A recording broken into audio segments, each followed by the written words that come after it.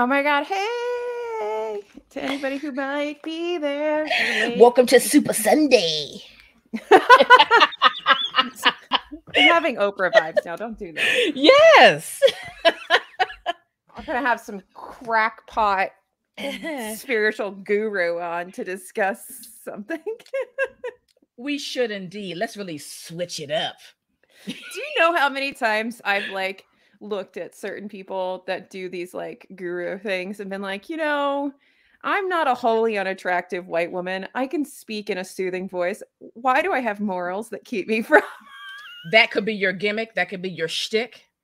That could be your way to the path to wealth. I feel like I could become a cult leader if I really. Oh, absolutely. Absolutely. You would just have to like lighten your hair just a little bit, maybe get some highlights to really sell it. If I could become like a blonde, though, you know, the teal swan has got the henna dyed hair, so maybe I just. That's what I'm saying. Like just highlights, you know, just lighten it a little bit, just a little lift. Somehow we'd have to like just remove all morals from like my moral compass. Basically. We could. Are they still doing electric shock therapy? Are they still doing that? Oh, yeah, they still do that. Yeah, maybe I can shock it out of my brain. Exactly. We got a plan. How I'm gonna make millions, Naomi. Just gotta make sure that when things start to get rough, I gotta find somewhere without an extradition treaty. Just go there. Boom. You know, there you go. There you go. And then just revert back to how you used to look, and no one will be the wiser. No one. Talk my regular. It's funny because it's true. It is true. It's funny because it's true. Mm-hmm. Yeah. I feel like I'm a little old now, though. I should have started like in my mid-20s. No, I feel like this is potentially the right age for a particular category of people. Even as a woman? Yes, because here's why. It is for the ones who never really quite found their sense of self and are still seeking someone to help guide them, to help them figure out, who am I? What's my purpose? So I can pick up the dregs, like the left people left behind. But it's a lot of dregs, though. It's a lot. It's a huge number. All right. So if I'm not here anymore, it's because I started my cult. Exactly. So I can finally not have to work and live in the lap of luxury. Right. And then when it all comes crumbling down, you write a book about it and then make more millions off the book. Mm-hmm. Hello. And then you do workshops to help people so they don't fall into the trap. Exactly. Then I become the counselor to get people out of cults. Exactly. See, you go from being a terrible person to the helper. This is the trajectory of how it all works. We got this planned. I'll bring you along for the ride. You know what's so funny? If this hasn't been done 1,000 times before, we wouldn't even know how to this is why it's so easy to piece it together. It's been done. I've watched too many documentaries about this. I've got a plan in order. Exactly. Oh man, welcome to Sunday. Welcome to Sunday. Welcome to a TBR Lowdown Live. Yes. That one day somebody will join us on. Well, get with it, people. Get in here. You're missing the fun. Get in here. I'm kind of excited. Be a founding cult member. You could. Write your checks too. I have a PO box. Cash App us, Venmo, all of the good stuff. So yeah, I'm excited about today's live. Me too. Yeah. I feel like I've been going live a lot, which is kind of fun. You have been. I think that's great. Yeah. Because you're getting in a nice little writing rhythm, it seems like. Yeah. So you're building up some consistency for yourself, which is what you were struggling to do, especially at the height of the pandemic when you had just really no time. It's just fumes. Everything fumes. What was time. So now you're getting into a nice little groove there. Yeah. Now, if I can only learn to write above a 4th grade level, that would be great. Oh, please. And wait, when is Nano again? Nano's November? Yeah, all in November. Okay, cool. Yeah. I don't think I'm going to do it so traditionally it's got a very strict structure, which is that you write 50,000 words in 30 days, 31 days, however many days are in November. Okay. And I don't think that's not really feasible. Okay. I almost got there. Plus, I'm not ready to I'm not ready to abandon this work and project and start a whole new one. Makes sense. So I've got about 47 something written already. Yeah. So I'm just going to try to use all of the writing sprints and things that are happening in like the Mhm. writing community online during Nano to edit and finish, because I really am like somewhere just on the precipice of the third act of this book, and I Yeah. need to finish drafting it so that I can actually make it good. Okay. Maybe Okay. when I get a few chapters, you know, like in a million years, when those I have a couple chapters that aren't awful, I'll let you see it. I'm excited. Right now, it's terrible. I have a feeling it's just gonna read like a CW show, and sometimes I feel like because we Ooh. read so many like highbrow, like super smart books, that I feel really inadequate writing this. But then Oh. I remember how much people love Den just of Vipers yeah, and like for the freaking Mindfuck series is so poorly written or and the it's Shadow Me so series, yeah, people and like people love it. yeah. So like I'm like trying to be kind on myself, but I think You that need that's to hard. be. I know it is hard, but just try your best to not put that kind of pressure. Honestly, dropping Oscar Wilde into the Hemingway editor and seeing that he also writes at 4th grade level made me feel better. What? That's funny. I was like, awesome, we're good. Yeah. Me and Oscar. We're in Yeah. the same I think you're doing really well. I mean, look, the bottom line is really you want to get this book done. In order to do it, you got to be consistent, and you've built some consistency into your schedule. So regardless of all the other stuff, you're on the right track to getting to the place you want to be, which is having a completed book. Yeah. And then And it's comes not the whole, easy. it's not easy. And then comes the whole debacle of trying to figure out how to self-pub. One day we should have an episode Hang on a about minute. I have a self-pub. question. But hang on a minute. So is that your goal? Are you just automatically boom? I'm just gonna self-pub. I'm not gonna try to go the traditional route. Okay. Yeah. I mean, unless What if you found an indie publisher that you really like? Would you yeah, submit to them? yeah. But not Okay. I don't think I'd be like, "Hey, Tor, do you want my terrible book?" I mean, hell, if your book, gets published and does well anyway, they're gonna come to you anyway. Yeah, This is what they do now. So that's true. I don't think yeah. I think that the landscape's very different than when self-pub was like first Oh on the heck yeah. scene. So Yeah. but I would really like to do an episode where we talk about self-publishing and 'cause it's very interesting to me, the whole world of self-pub, and like I didn't realize that you have to buy an ISBN, and then I didn't realize that like ISBNs in the US are like 50-60% higher than if you go to like Australia. So there's and We then should do some interviews, talk to some yeah, and the US margins and UK based self-pub authors.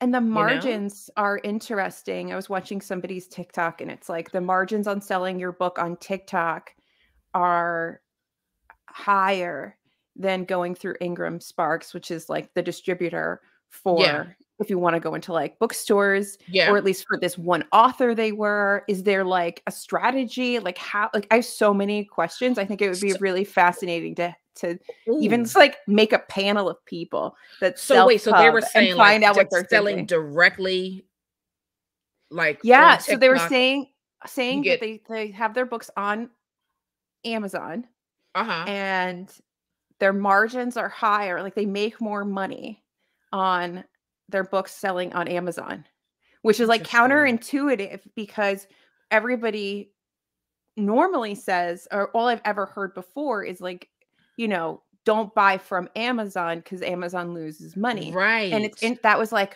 oh, interesting. Is it just that one indie author that Right. I was watching, or is this something that everybody sees? Like, are the fees for Ingram Sparks so high that you just end up making literally pennies on the dollar for your book? Right.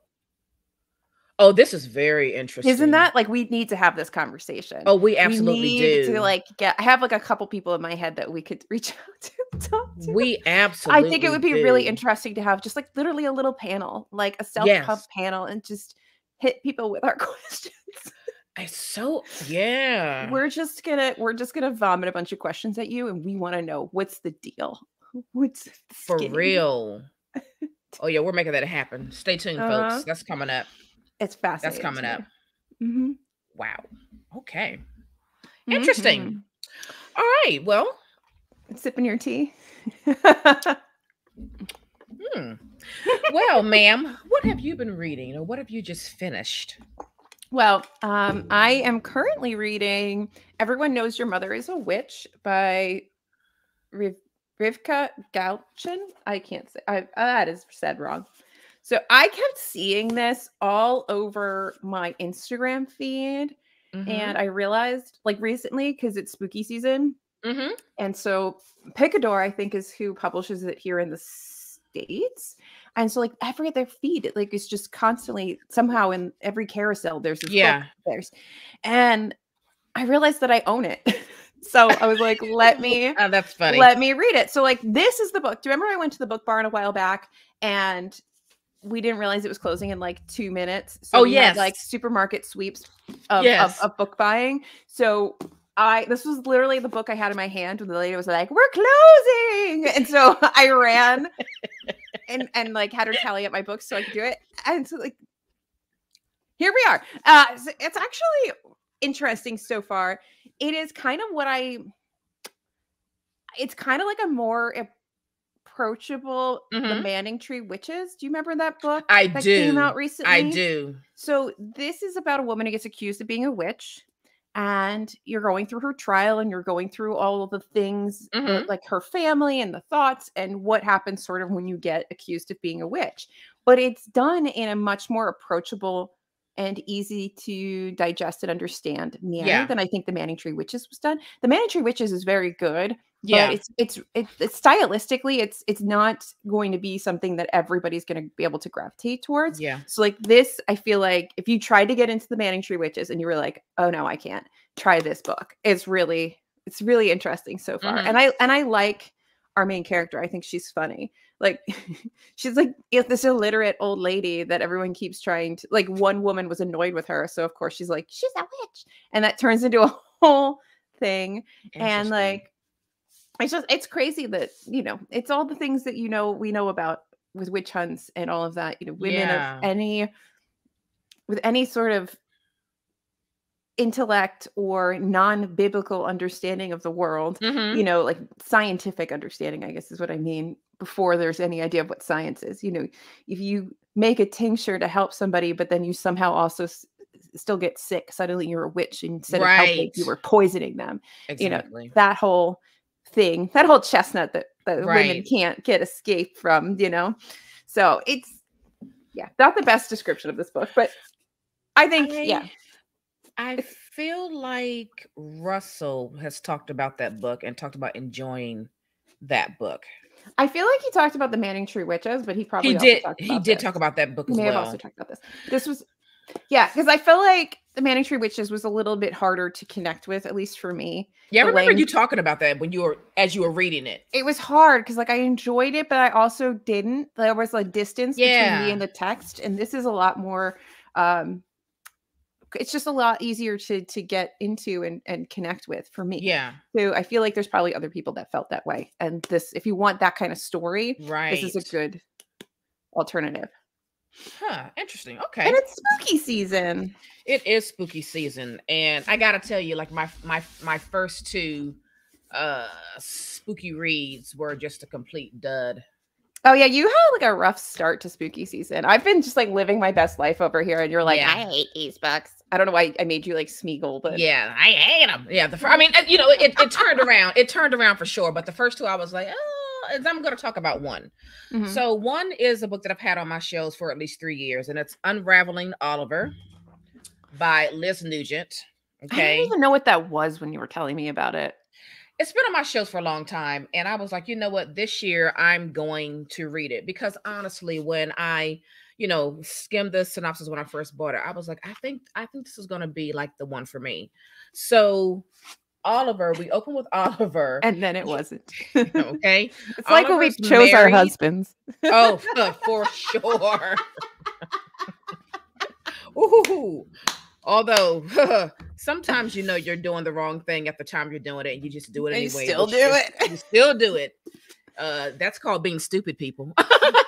That's all right. So we open with Oliver. He's married, and he's gotten into there's been a domestic violence incident, okay, with he and his wife, and He did not murder her, but she's basically comatose. And so this book goes between Oliver talking about his past, how he grew up, you know, things he dealt with his father. And it also goes through hearing from various people from Oliver's life, and they describe like what their relationship was with him, how he acted, things like that. It almost felt like a documentary, you know, when there's a documentary about a murderer or a, you know, almost murderer, and you're like talking to all these people from their past, you know, to kind of like figure out were there signs, right? Were there signs? Did we all miss something? That's kind of what this was like. And I just gotta be so brutally honest and tell you that this just did not hit for me. Something about this book just felt very blah. But it should have, like, with how this book is built, it should have been something that I was totally down for. But it wasn't. It did not click for me. It was, I don't really know what it was. It wasn't pacing. I think the story was there, but it just did not grab me enough for me to really have any real interest in what was going on. It's not that it was too slow or too fast. It wasn't any of that, but something wasn't clicking. Did you listen to it? Yeah. Do you think it was the audiobook? No, I thought the audiobook was pretty good. I was at work and, you know, I knew this was something that I could listen to while I'm still working. So the audiobook was good, but I don't know. It was just fine. But I do think a lot of people would like this book. I just think it didn't click for me. But I haven't nailed down the exact reason. But I do think a lot of people would like it. So I'm still recommending it. Yeah, I mean, I think that happens often where, you know, they just don't work for one person and then some other person. Yeah, because like I said, you know, the story is there. You can see the merit in the story. So yes. Yeah. So that was Unraveling Oliver by Liz Nugent. Oh, well, they all can't be winners. They sure can't, because neither was the truth, but that's a conversation for another day. I'm very curious about your experience with the troop, and I've had it on my shelves for a while, and I need to see how I like it. Because after I finished Nosferatu, I was like, well, is this one going to be good? Oh, yeah. Yeah, I remember that. I get angry when I see people be like, Nosferatu is just like, it's this amazing boppity boppity boopity. Everyone says that. That's Joe Hill, right? I've only read one Joe Hill book, and that was, the title was escaping me. Something box. Heart-shaped box. Yeah. Heart-shaped box. I just my question did everybody just miss the blatant misogyny? Is that why you like it? Because I don't think anyone cares about that. Probably because it's so prevalent in books anyway. It's like, that's just another, you know. But whatever. Sometimes it's irritating to me. Some people do it in a way that's so irritating. Well, that's true too. Yeah. Anyway, that's not why we're here. I've done a whole vlog on that. We don't need to go any further. I know. On that I know. We're here to talk about the one on loneliness, which, you know, it took me a while to even start. I just could not. I was reading so many other things that I was just so into, and it was just really hard to pick this up. But once I did, I was in it to win it. I guess I could see it, because also, like, this is a very different story than most of the stories we've been reading, really. I think both of us, especially going into the beginning of like October, as we got closer to October, we were reading a lot more like seasonal reads. Yeah, and you know, I'm still like, I'm doing good with my arcs. I'm reading my arcs. So yeah, but I have quite a few pages dog-eared in here. I have a lot of tabs. One of our listeners just passed out when I said dog-eared. I know it. I do that as well sometimes. It depends on if I have flags nearby. Yeah, which I didn't for the whole time reading this book for whatever reason, but yeah. Yeah. So what were your initial impressions reading The Well of Loneliness? And I'm going to learn how to make words articulate with my mouth while you do that. My initial impression is that it was a very well-written story. I had a very intense feeling that something just dreadful was going to happen. But I'm glad it didn't happen. Like, I was thinking some really bad things. I thought I was going to get to the end and be just completely devastated in a way there was no coming back from. And Yeah. I'm really happy it didn't end in the way that I thought it was going to end. Um, but yeah, I really enjoyed the story. It was very Yeah. heartbreaking though, It and is very very heartbreaking. frustrating. Hmm. I knew that there was going to be no happy ending because that is how these stories traditionally have been written. Right. And most queer characters um, are somehow tragic in Hmm. more classic literature. Yeah. I think about Mrs. Danvers in Rebecca, which you've never read and you need to read. She is, and even Thanks. Rebecca is a little bit. There's a question of whether or not she has affairs with women as in addition to men. So it's those characters are both very tragic. They meet tragic ends. They have they don't end up having a happily ever after or Yeah. happily for now or even a content Hmm. character arc. And so I knew that was coming. But I still was, I mean, you want it to work for Stephen and Yeah. Mary, right? Mary. Mary. Hmm. Um, you want it to work out for them, Yeah. but you know how much the cards are stacked against them. And I think that though there are things in this book that don't really hold up well over time, I mean, Hmm. the way that certain racist statements just like come out of nowhere and punch you Oh in the yeah, face, I got to that like part and I was like, oh, this is what Alyssa was talking because about. she's Okay. it is not a like it is, and there's like two moments where that happens, and like Yeah. and they're just so sort of over the top, I feel like, Mm. and it hasn't existed throughout most of the story, so that when Yes. it comes, it's startling Right.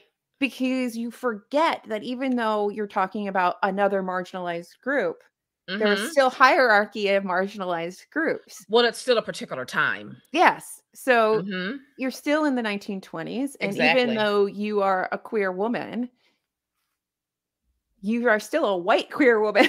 So you're going to have Who has certain means? who has Who has means. means? So you have certain Yeah. feelings, thoughts, inclinations Exactly. towards other people in this world. So it's you know it was shocking for me. It was I I mean, it was out of nowhere. I mean, it I was just I like totally get what you were you saying. were It like was like a left we're just field. going along, and all of a sudden it's like blah in Like your what? face. Yeah, yeah, yeah, It's like, you chose to drop that now.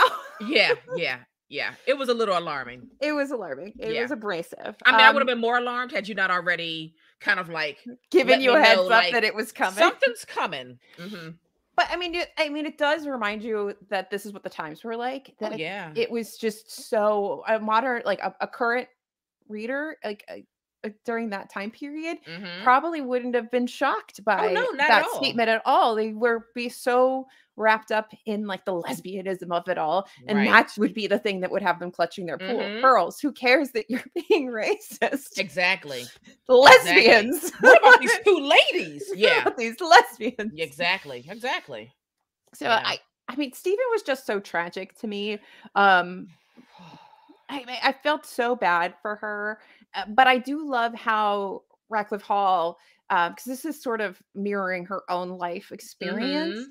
and I feel like I loved the discussion of wanting and feeling like they're a man, and that it's not just having a desire for another woman. She is Exactly. really dealing with uh, things that we talk about so much today, like they are newfangled ideas, Hmm. and that we have all these new terms for. But Yeah. I mean, this is like 100 years ago, and people were still like this because it's not Yep. new for. Exactly. Because as I was reading it, I was like, wow, like this is an old ass book, but it feels so timely. Mhm, It feels so right now because it is also right now. mhm, And I really well let's start at the beginning mhm. because I have so many complicated feelings. About the dad. Oh, and the mother. The mother makes me angry. The mother Um, really hurt me. The mother really stabbed me in my heart. And but the dad, but I like at least she had her dad, you know? Her dad y- tried to understand her and gave her like some sort of safe haven. I think I mean, he he gave her did understand her. confidence. He did understand her. Mm-hmm. You know, he did more than try. He absolutely understood and accepted her. And he tried his best to put her in a position where she would be comfortable with herself and would have some semblance of a good life. Yeah. But the thing that really, and I guess although it was frustrating, I felt bad for him because while he fully understood his daughter, he had such a hard time trying to figure out, well, now how do I tell her mother about this? How do I talk to my wife about this? And as we see in this book, he made certain decisions on a couple occasions where he had an opportunity to really broach this topic, and he decided to go another way. Mm-hmm. And as frustrating as that decision was for me as the reader, but I also felt how he could be so conflicted. He Yeah. loves his wife. He deeply loves his wife, but he also deeply loves, and I think is worried for Stephen, and wants the mother to understand, like, no, you think you have this kind of child, but this is who Stephen really is. And I think he, so I don't know. I think he knows that if he tells his wife, I think the fear is that he tells his wife their already strained relationship becomes what it ends up being, because she does Mm, figure it out. You know, she yeah. gets, the beans get spilled, so to Oh speak. yes. Oh yeah. And and what happens, I think, is what he probably feared would happen if he told her. So trying to figure out a way to avoid that inevitability. And that's how you just keep kicking it down the road until Yeah. you've lost the ability to explain anything to the people Yeah. you're leaving behind. Yeah. For sure. And we see, you know, like even Stephen as a child, and I know we have different versions, editions of this book. So, Mhm. but mine is on page 17, where it says, sometimes when the child's heart would feel full past bearing, she must tell him her problems in small, stumbling phrases. Tell him how much she longed to be different, longed to be someone like Nelson. She would say, "Do you think I Mhm. could be a man? Supposing I Mhm. thought very hard or prayed, Father?" And it's like, I think this book did a really good job of even showing, like, at such a young age, how Stephen was struggling with, like, what's going on, you know, with Who me, am you I? know, yeah, like, and they're like fighting against what others wanted her to be with what she was trying to figure out what she wanted to be. I mean, I think that was really written very well in here. You really understood her own personal frustrations and suffering, and trying to like grapple with who she is as a person. And I think it goes a long way to show that these are things that we are born feeling, and they are not things that are thrust upon us by social media, which didn't exist in this book, Exactly. but like books or movies, films, your peers. Like, you are who Exactly. you are when you come out of this womb Mm-hmm. and into this world. And how you change is through how the people around you respond to you, right? So do you Absolutely. become a confident, happy person who is free to express themselves? Do Mm-hmm. you feel so othered that it leads you to despair, like some of the ladies by the end of this book, where they just feel like they can't go on? Mm-hmm. um do you like, it's not changing fundamentally who you are at your core. Right. Right. So I really liked that we started so far in the beginning and set Absolutely. this narrative up from the beginning of Stephen's life Yeah. as Stephen being who she is. Period. Exactly. Period. Exactly. Mhm. Yeah. Also, Yeah. can we make a side note on the audiobook? Why did she go, Stephen? Okay, I'm Stephen? so glad you brought However, that up. the narrator, by the way, says Stephen is so irritating. Could you marry me, Steve Ann? I just was like, Stephen. why are we making this choice? But okay, so I went with the choice when it was our friend, the Southern lady, which was a Mm-hmm. terrible Southern accent, but like whatever, we're going Yeah. with it. But when we got to France and people were still like non-Southern people Yeah. American Southern people were going, Yeah. Stephen. Yeah. No, nobody says that. It was a bit much. Yeah. I'm glad we were. Yeah. It was pretty comical. Pretty comical. It was, yeah, because you'd be in the middle of like some pretty pivotal scenes and you're like, Stephen. Stephen.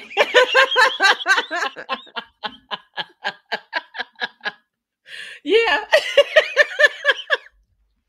Oh my God. Oh, that was funny. Oh, it was terrible. I hated it.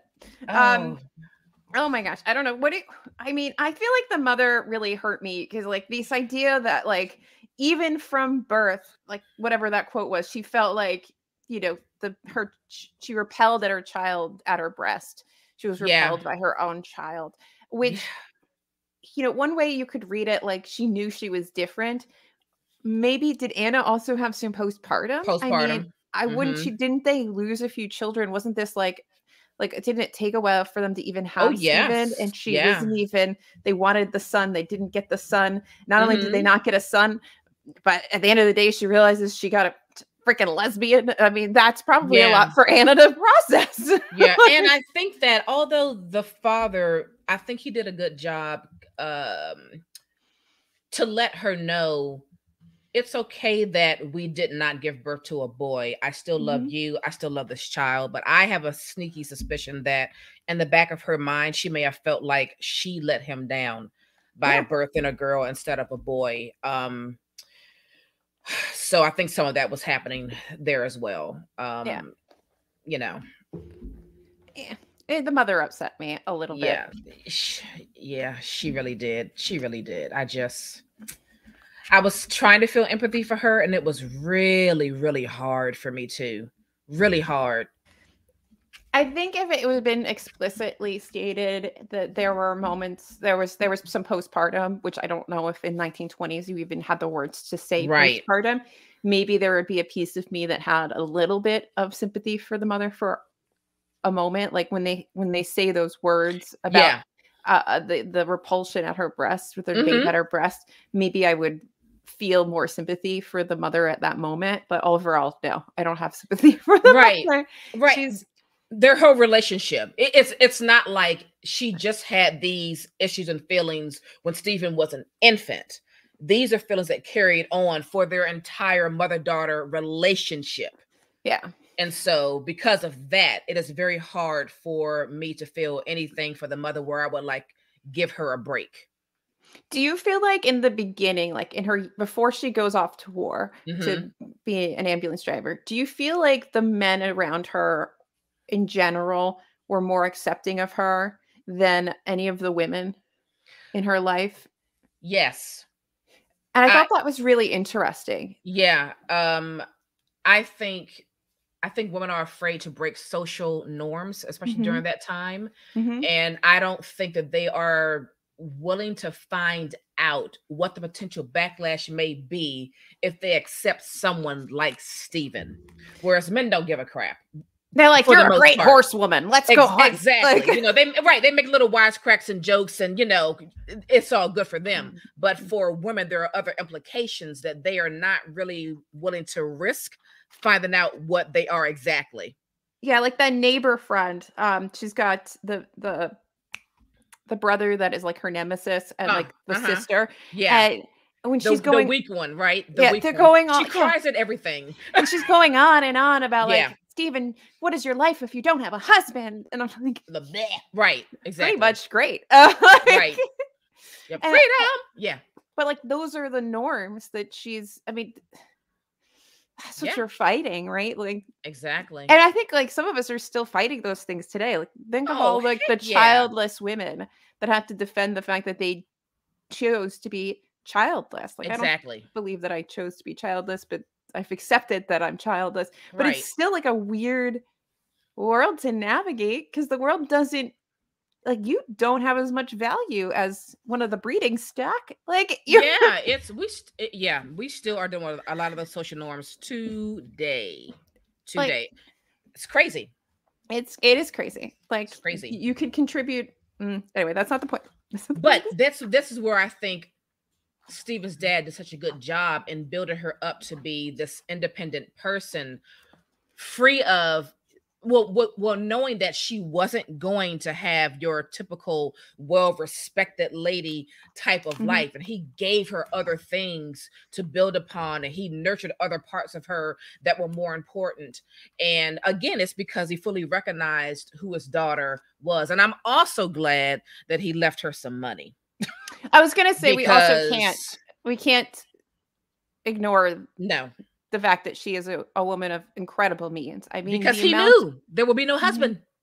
There'd be nobody to take care of her. And Exactly. oftentimes men, the fathers, people, especially in England at that time where you have entailments and primogeniture and all that Mhm. crap. I probably said that wrong, but you know what I mean. Where everything ends up going down through the men. Yep. She was honestly lucky to have somebody that made sure that she was independent and could be independent and Exactly. could live how she wanted to live. Mhm. And she was lucky to have Puddle. I mean, the fact that she had Puddles my heart.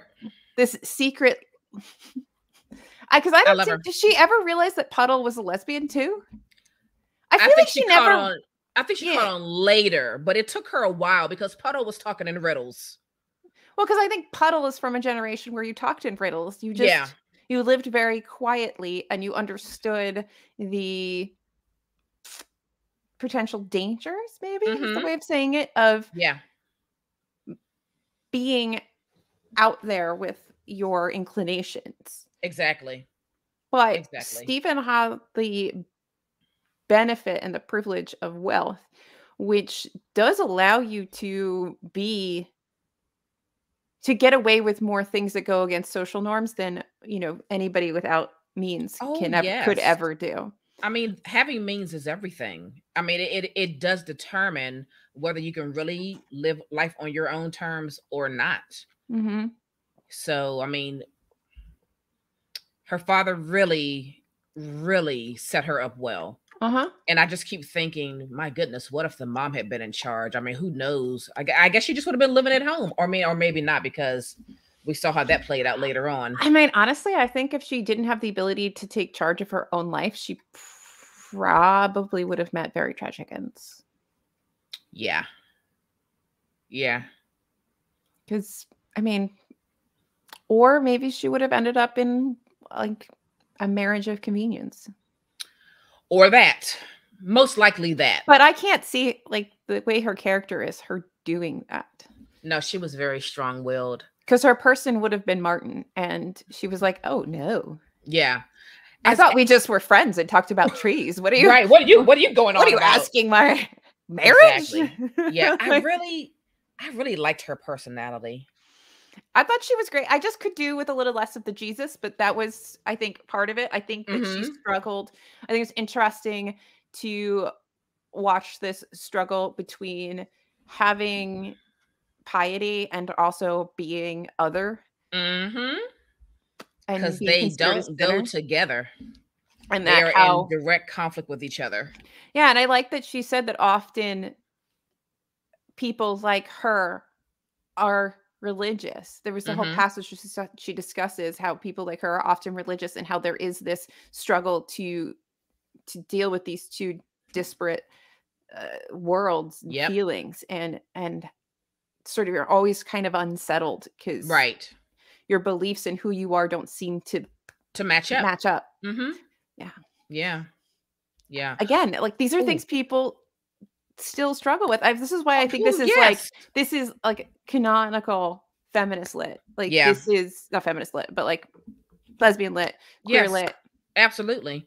Like, queer people still deal with the struggle of, having faith, but not being fully accepted in their church. I mean, these things still happen today. It's that's why, again, like I was always reading, I was like, we are still dealing with a lot of these issues. Like, these things haven't been like solved and wrapped up nicely with a little bow. These are still current issues.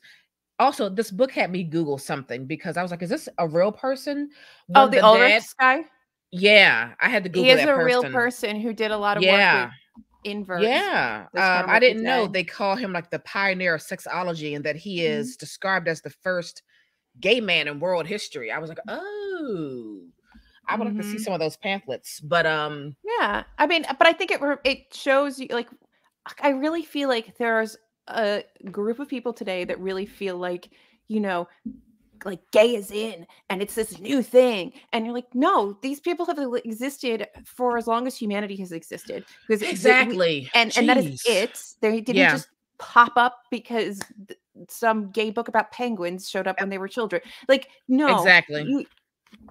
we are who we are. Exactly. And I think that might be why reading this and getting to those random points of racism was Mm-hmm. so jarring, because so much of this rings so true to today Mm-hmm. that my head like wasn't in a like 1920s like mindset for a lot of the time. Exactly. For Like sure. reading East of Eden, every time they were racist, I was like, Yeah. yeah, all right. Like I Yeah. I got it. It's jarring, but okay. Like it didn't make me stop in my tracks and like send you a Right. message and be like, what the fuck? Right. Exactly. Yes. Is this the part about the mom? I don't know, is it? Oh yeah. Okay. Okay. So there was that part where Sir Philip and Anna, the mother and father, were talking about Stephen, and Anna was telling him, she says, at times it makes me afraid. I can't tell you why, but it seems all wrong. It makes me feel strange with the child. And he goes into this spiel and he's like, uh, there's nothing for you to understand, but I like you to trust me in all things. And he says, I've wanted her to have a healthy body. That's why I've let her run more or less wild. But perhaps we better have a governess now, as you say, a French governess, my dear, if you prefer one. Later on, I've always meant to engage a blue stocking, some woman who's been to Oxford. I want Stephen to have the finest education that care and money can give her. This is that decision that he made when he could have just Mhm. really been honest with her about who Stephen was, but kind of diverted into something else. Basically just saying, just trust me. I know what I'm doing. We're going to get her the finest education, but that's still not really having that conversation about, look, this is who our child is. These are the kind of feelings that she's having. These are the thoughts that she's thinking. That was his Mhm. opportunity to do so. Because Yeah, really, shortly after he dies, but oh yeah, spoiler, he dies. you know? But I think that he did not, we don't make, perfect choices throughout our lives, but he made some really good ones. He made a Making lot of good ones. Yeah. Deciding to get his daughter educated in a time where it really wasn't necessary for your daughters to be all that educated, Mm-hmm. beyond like, how do I run a home? How do I curtsy? How do I walk How straight do I and knit? have manners? Hey, shut up, I knit. Yeah, but you also do other things like I know. work And read. and read. But I mean, I think that he does his best and more than many fathers probably would have done Mm-hmm. at the time. Yeah, for sure. Do we want to talk about what's her lady names? Angela Crosby, our little Stephen, Yeah, because that was a that treacherous little minx. interesting, she was something else, wasn't she? That was an interesting little series of events. That situation concerned me because, okay, you want to know what I thought was going to happen? What was the But husband's name? Roger. mhm. Okay, I actually thought Roger was going to kill Stephen. Oh, interesting. Yeah, like something about that situation started feeling very like wicked to me. I got Mhm. very nervous and I thought that, or at least or try to kill Stephen, but I just felt something very wicked in that situation and I was very nervous because really the emotions were very, very high. Jealousies were high and I was like, this is like a recipe for a disaster. I was afraid. I think why that didn't go as like devious as you planned as you had in your head is because at the end of the day, appearance is everything, right? Especially if you are of a certain class. Yeah. So even though whatever Angela's MO is for having this whole affair and leading on Stephen and all of that, whatever that was, when it finally comes out, Mm-hmm. the most important thing is not to shout it from the rooftops. It's like Right. damage control. So as much as he may have wanted to ruin her, hurt her, do Yeah. anything, it was better to inform the mother Mm-hmm.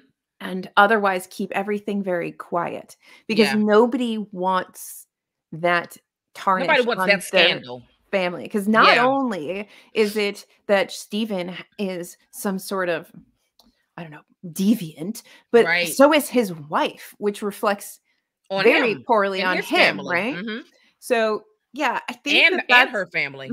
I think that's why it still actually didn't go the way that you kind of fear while you're reading it. Yeah. Is saving face means so much, and these are all rather wealthy aristocratic people. Mm-hmm. That means even more to them. Yeah. Yeah. That whole thing stressed me out. So I did not like. I want to know, like, what was that lady's MO? She's just like, I want to bang anything that moves. Steven. I just think she was an adventurous sexual woman. I don't know. I got this like opportunistic vibe from her, but I don't know what she was trying to get out of Steven. Because it's not like Steven could have protected her. They couldn't have gotten married. I mean, she's I quite mean, which clear could about you all of marry me, that. Steve Ann? I mean, right. She says that. But I do think the allure with her was being wanted, being desired. I think that was a part of her thing. You know, toying with people, have people dangling on a string. I just think she was into it. And I think she liked to explore her sexuality. But just fine. No, nothing Yeah, wrong you with know. exploring your sexuality. But I just feel like she had devious, like, I don't know. There was something. I think because she was so irresponsible in her behavior, it probably made it feel that way. Maybe. She was very irresponsible because she's a risk taker. She's Yeah. she's what I call a dangerous woman. She's a dangerous woman. She does things without really thinking about the implications. I'm a dangerous woman, Oh Steven. yeah. Oh yeah. Like it's nothing wrong with Steven. wanting to do those things, but like you know, you're playing with fire. I do think it's very interesting to watch like the two major relationships in her life early, or like her weirdly obsessive crush on the maid, and then her obsession with Angela, and how just obsessive like she really kind of is, and how just Stephen is loving with her entire being these people. And then later when we get to Mary, she's so much more reserved, but still so very afraid. And that's why she doesn't want to let Mary out of her clutches. But she's been wounded so badly up until that point. And we don't see any other infatuations, loves, interests, anything between Angela and Mary. So we don't know if there were other dalliances here and there. Ooh, dalliances, good word. Ooh, I love that. Yeah. But when she gets to Mary, like you could feel like they're just like riding along in this ambulance, and you know that she's into Mary, and you know Mary's into her, but it's a much slower fall than the other two, where she just plummets into. I think one of the differences is that Mary was willing, right? And there was no Roger. You know, there were no other distracting factors, really. Mary just made a decision, you know, yes, I like you too. And yes, let's, whatever we're doing, let's give it a try. Yeah. And so there was a certain level of combativeness that she didn't have to deal with. There was no fight really to get her. They just kind of decided we have a thing. We're going to see where this thing goes. But I think she was very worried of losing Mary, like she's lost everybody else. And then you watch when they get to France and they're living in France and they're kind of stuck in France because they can't live like they do in France at home. And they have this group of other women and people that are like them and are other like them. Yep. You see how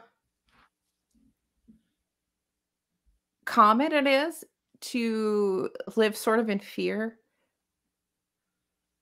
Absolutely. Like you're loving just the same way as other people, but you're just so afraid of the outside world. Oh yeah. When they go on their little trips to all the nightclubs and they take us on a little vignette of all the different nightclubs that you could go to in 1920s Paris. And that last one where everything just seems very sad. Yeah. And the people seem very broken in Mm-hmm. a way, like their spirits are broken. Yeah.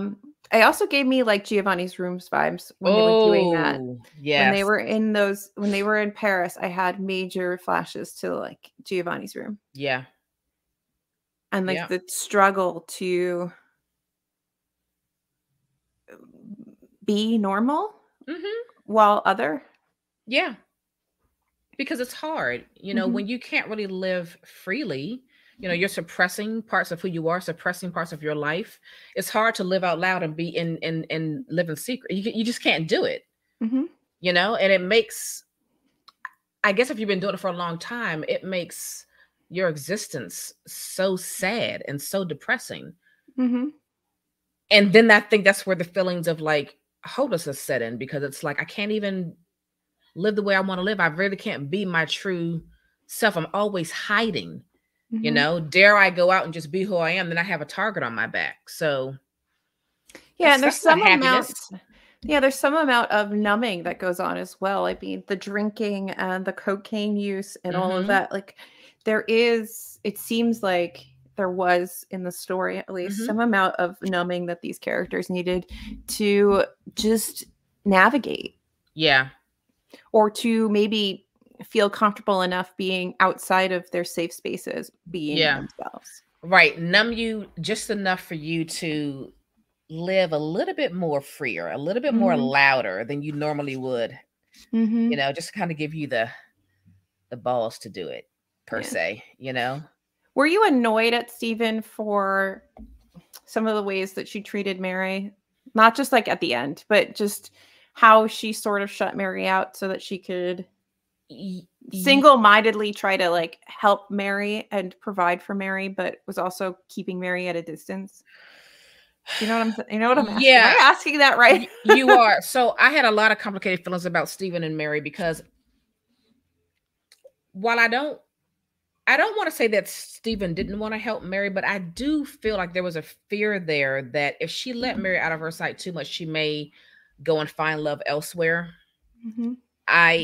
So I don't really feel that it was fully just about protecting her, helping her. I think it was just like, if I just keep her under my wrap, she won't really have the opportunity to fall in love with anyone else or find anyone else.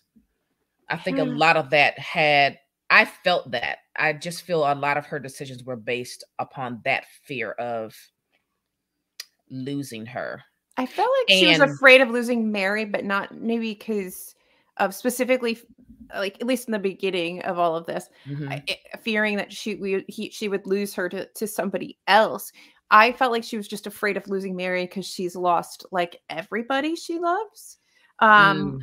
And I mean, Puddle's the one that's like, if you want to protect Mary, you have to like you have to make this career. You have to provide stability for Mary, because Stephen's going to be fine, right? Stephen has means. Stephen will be fine. Yep. And Stephen's fine. But Mary her reputation is basically like ruined by this. And Mary is the one who has everything on the line. So she has to ensure some security for Mary. And I feel like that turned her into her being Stephen, this very like single-minded person that ended up neglecting some of the relationship part of a relationship. For sure. Two things happening, right? Because also with Angela, right? Angela was saying the same thing, like, you can't really offer me any protection, right? So that drive to really get this writing done, yes, that's part of it. But the other part of it is too, if I become this famous writer, then I'll be more respected and people will accept more of who I really am. So that's two things tangled up with her drive to really get this book done and to become an accomplished writer. I wonder if there's also an element that like we're kind of missing because of a lack of understanding in like the laws of the time. Probably. There is like, Stephen is fine, but Stephen's money will never be Mary's. But I wonder if Stephen makes her own money, is that money outside of whatever is like the family's? Does that then become something that she can at least bequest to Mary later, should anything occur? I don't see. That's what we don't know, right? Radclyffe Hall, come back from the dead and let us know. Right. Let us know. Also, have you Good looked up any question. like pictures and stuff about her? No. She seems fun. Like, I feel like we would be friends. She's walking around like basically her top half is like man. I mean, like Right. top hat, ties, severe jackets. Love it. Yeah. Bottom half skirt, because we already covered what it is to wear pants. Mhm. I mean, heaven forbid you wear Heavens pants. forbid. She's always carrying a dog, like in every picture I see. Oh, that's so like, funny. We'd be friends. She just seems like quite the character, and I think she would have been fun to just kind of have in your friend circle. Yeah. I think the conversations would have been very interesting. And very interesting. Dogs. I also love that the dog got like their own perspective. Yes. The dog was like its own little character in the story. I think that shows just how much she loved the animals. I mean, you could see it throughout, this genuine love of animals and this connection to animals over humans, which I think is what happens with many people that feel outside. I mean, it happens whether it's because you're you're not neurotypical, you're queer, whatever puts you sort of on the outside of normalized human connection. I think often you have this greater connection to other things like animals. And that came out so much in this story. The animals don't judge you. The animals don't care. They just love you. So when she has to put the horse down, I was like, oh yeah, that was sad. Like, I know you had to do it, but did you have to do it? Probably. Like, I couldn't have. I can't. That's like if I had given Turbo his no. Yeah. I understood it. My little hands wouldn't have been able to like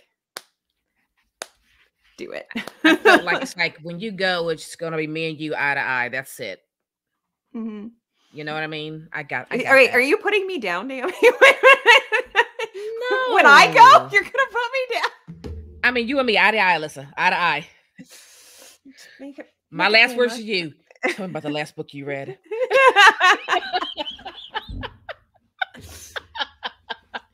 So do you want to talk about the ending of this remarkable little book here?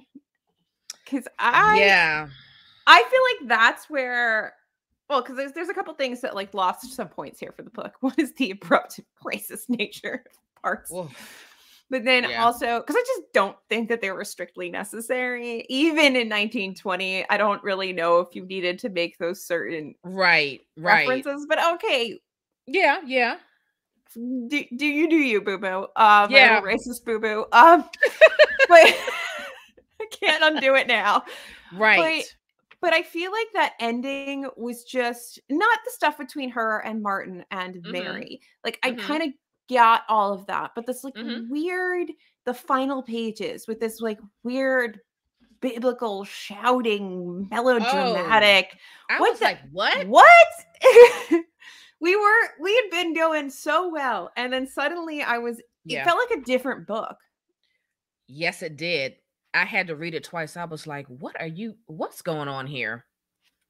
Yeah. It was so weird. I did not enjoy that. It was not enjoyable, and it confused me. And I was like, I don't even know what to make of this whole statement here.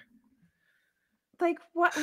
Why is she having? It's like a rallying cry, and also like, I don't know. It was very strange. Why did she suddenly go delusional? I thought she killed herself. Like, at first, I thought she killed herself because she was seeing all these dead people, and I was like, is she dead?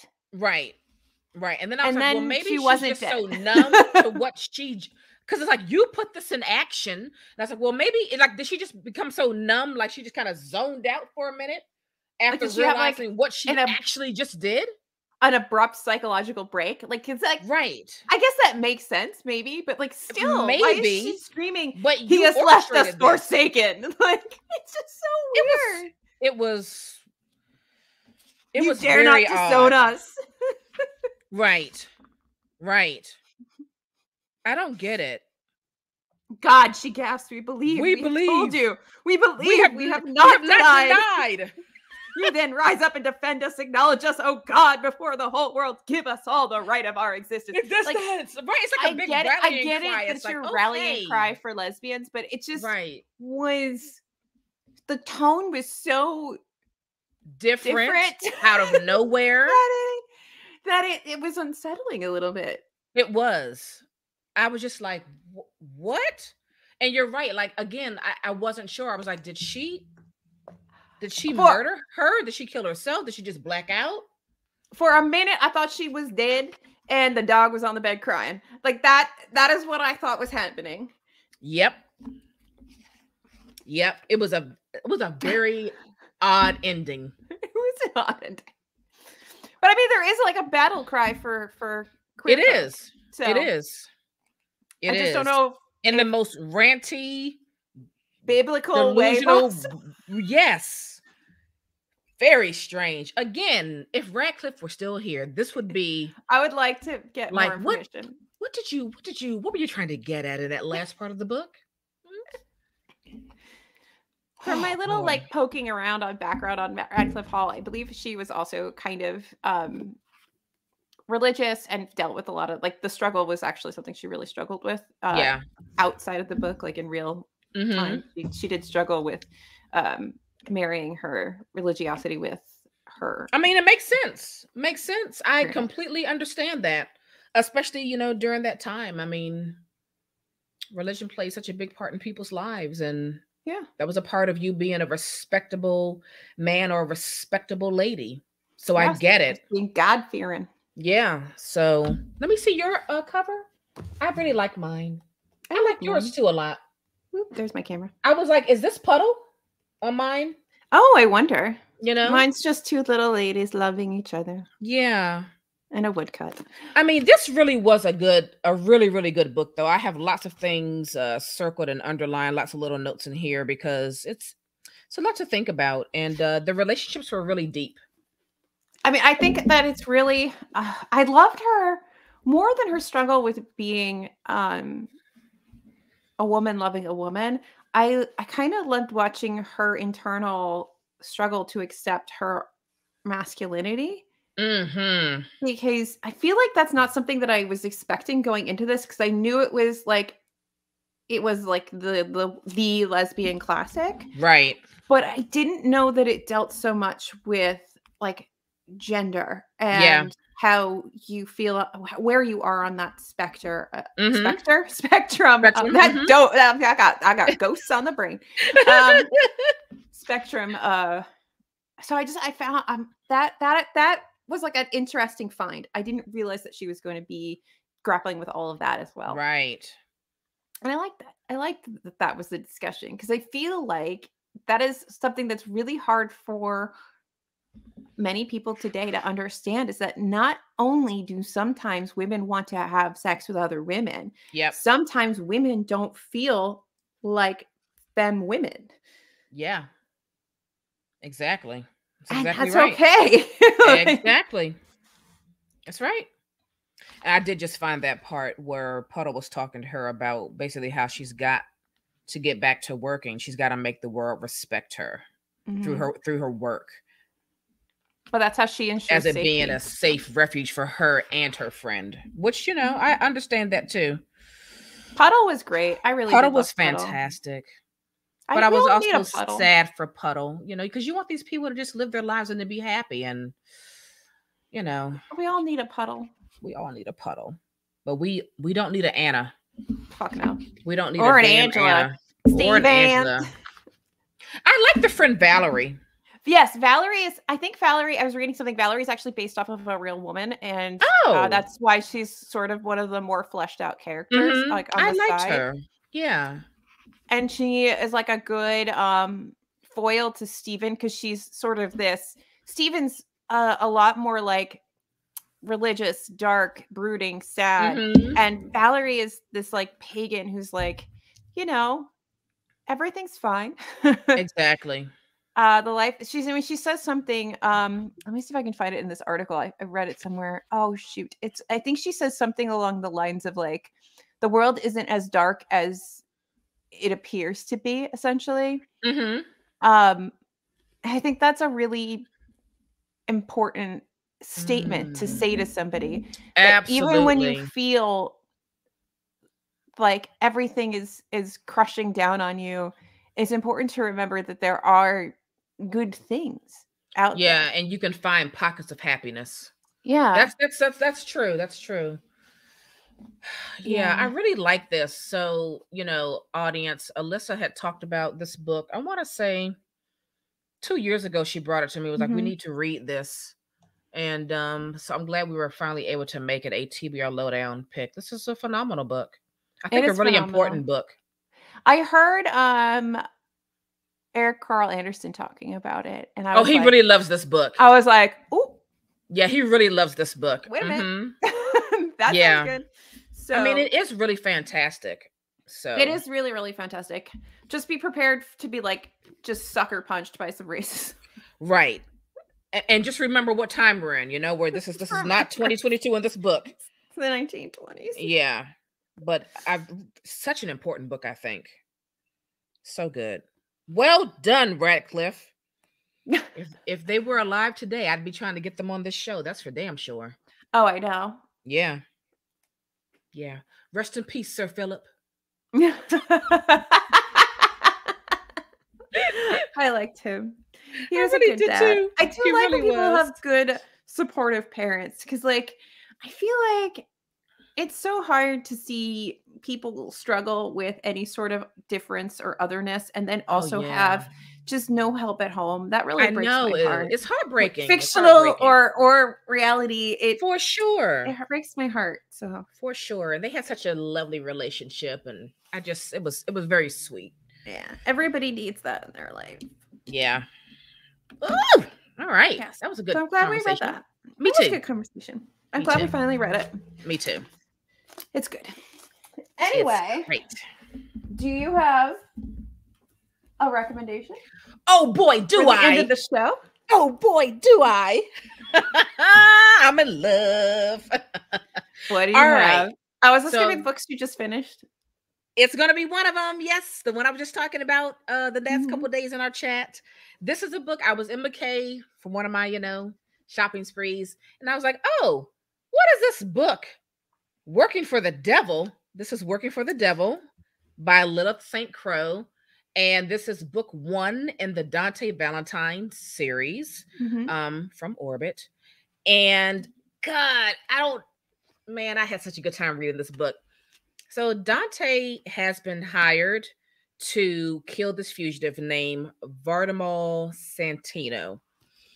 She's been hired by the devil, by Lucifer. Oh, you can't turn him down. This is the job you must take or you will die. Try.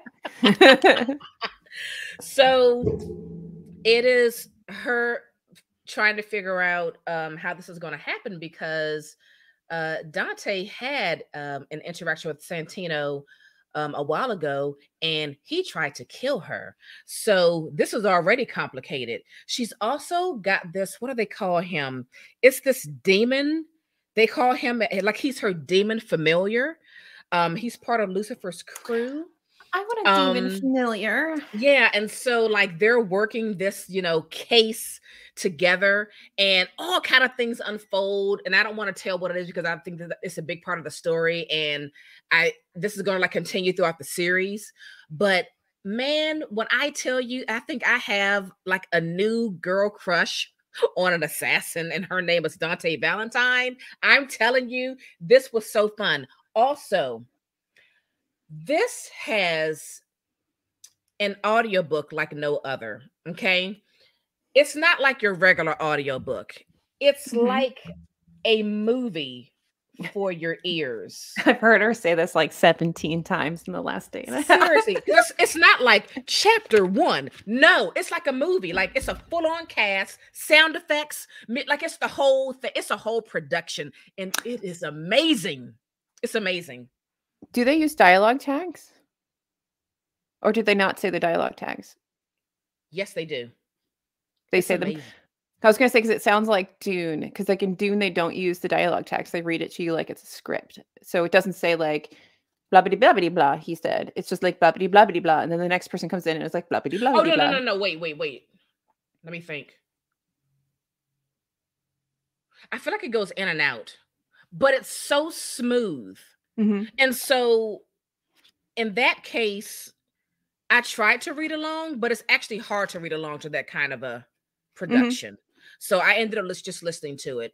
And it's just it's fantastic. And the ending was amazing. And the setup for book 2 was amazing, which I've already started book 2. And this is just a jewel. I never heard of this author, never heard of the series. I just saw it in McKay and picked it up. I love how happy this makes you. Well, let me tell you what made me even happier, right? So then I go to Goodreads and I click on the author name. Does she have a crap ton of other series? Yes, she does. I'm getting ready to be in Lilith St. Crow world. I'm here for it. It was so fun. I feel like we both need to get on the Orbit list. For real. So anyway, like I get random books from Orbit, but I'm not like on the list. That's Working for the Devil. This is book 1 in the Dante Valentine series by Lilith St. Crow. Yes, I need to get on Orbit's list. I have a lot of Orbit books. We both do. I definitely have more to Orbit. We both have a lot of Orbit books. Yeah. Because it's spooky season and we are live and deep in the spooky times. I'm gonna give you a Junji Ito because I've been talking about manga with the new person at work a lot. So it's on my. Do they read it too? Yes, they did when they were kids. Oh. So now we have, anyway, I can dork out at work. So Gaio is the one I'm picking for you for spooky season. Because this is one about the fish people or the fish things that come up on land.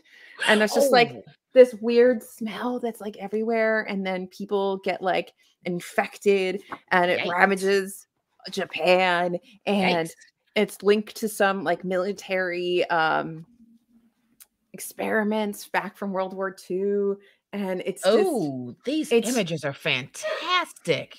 It's just grotesque and wonderful and weird, and every time she's having a moment. Every time like they talk about like the smell, I just do you gag a little? Like I hear that old song in my head.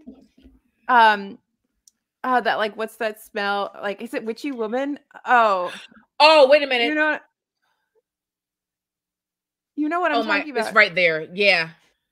It's right there. But anyway, so that's all I think about is that. But then like, I mean, just think about how terrifying it is for like sharks to grow mechanical legs and end up on the land. That's crazy. That's terrifying. That's absolutely so crazy. Terrifying. Oh my gosh. And I love Junji Ito because like the stories are so wild that you just kind of suspend your disbelief and go with it. Like you are just like, yeah, all right, this is same thing. Suspend all the disbelief. Yeah. Go. Sometimes you can't because like I feel like sometimes with horror and stuff, they just I don't know. There's something that's going on that it just doesn't allow me to disconnect. But these are just so outrageous that you're like, all right, show me what you got. Yeah. Sharks on land. Let's go. You are living your best manga life. That's what I'm gonna say. You are just all up in the zone there. I know, I'm loving myself. Yeah. I just finished one yesterday too that was like that gave me like I think it's gonna give me Den of Vipers vibes. Oh. But like vampire Den of Vipers vibes because there are smutty manga. There is. Because what's that one? Dicks Everywhere. What is it?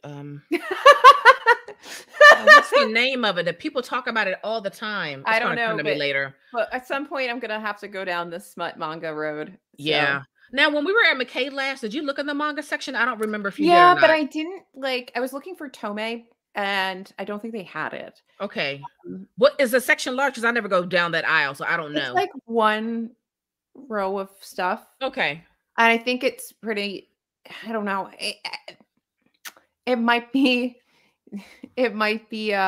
Is that it? I think that's it. Dick Fight Island. All right, I'm gonna have to try to find that. I think that's the one. Thank you. I think with manga, especially used manga, it's really going to be like hit or miss on what you can find. Okay. Because you got to remember there's like so many volumes. So yeah. So, and I wasn't really like as deep into different series when we looked. So now I am. So well, just be prepared for the next time you visit me, right? We're still going to go to McKay. However, we're going to venture to Baltimore, Maryland. You've never taken me for to this, Baltimore. because I don't go there. That is like almost 2 hours away from me. But there's a bookstore there that kind of looks amazing. Okay. And it has Naomi and Alyssa written all over it. it. Now, I don't, it's a used bookstore, but you know, is it like McKay used bookstore prices? I don't know, but I think it's worth the adventure. I'm looking this up, by the way. Be prepared for that. Big Fight Island is a Japanese manga comic created by blah, blah, blah, blah, blah, blah. I'm gonna have to find this. Her wheels are churning. They're churning. Yeah. Yeah. So we need to plan a visit because I have so many books that need to go to McKay's, and I still have like $30 in credit from the last time I saw. I think I have like $40 in store credit. So yeah, because when I went the other week, I think I traded in like 70 books. Like it was a lot. I always trade in so many. Yeah, it was a lot. So, but yeah, be ready for this will be our springtime adventure. Yes, we had to pick a time to go down. Yeah. All right, so it's October. Our read for this month for the book club is There by Tommy Orange, which I'm going to be starting this evening after Caleb and I go down a rabbit hole of watching The Flash on Netflix. And yeah, I'm excited about that read. That's another book we've talked about for quite a while. So we're happy to have that be our October read. I'm very curious about it. I know it's got a lot of good reviews. So yeah, very curious to read that one. Very much so. Yeah. All right. Well, this was a fantastic conversation. It was a great book. Of course, it was a fantastic conversation. Indeed it was. Indeed it was. All right. Anyway. Thanks for tuning in, folks. We're out of here. Bye. Bye.